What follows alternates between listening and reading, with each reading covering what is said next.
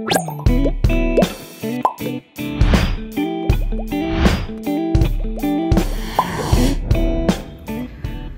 everyone, this is Tianyang from The Insider. Today I want to share with you some tips about how to work responsibly when you have a huge time difference with your coworker. Firstly, stay connected and communicate frequently with your coworker.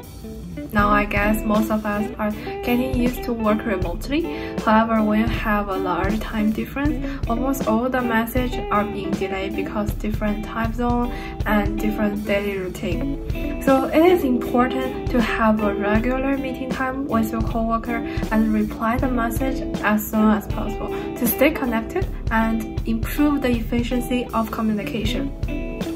The second tip is to set up a reasonable working plan or schedule.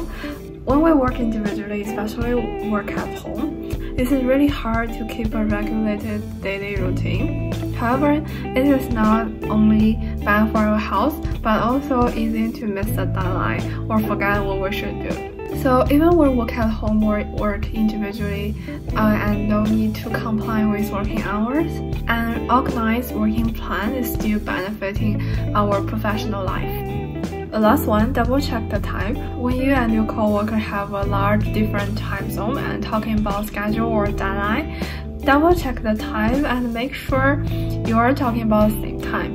For example, my coworker in Beijing, China, told me I need to finish this task by Friday.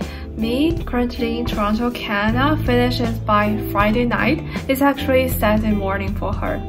So do double check the time and write it down on your working plan to make sure not to miss it. That's all. Thank you for watching. Stay safe.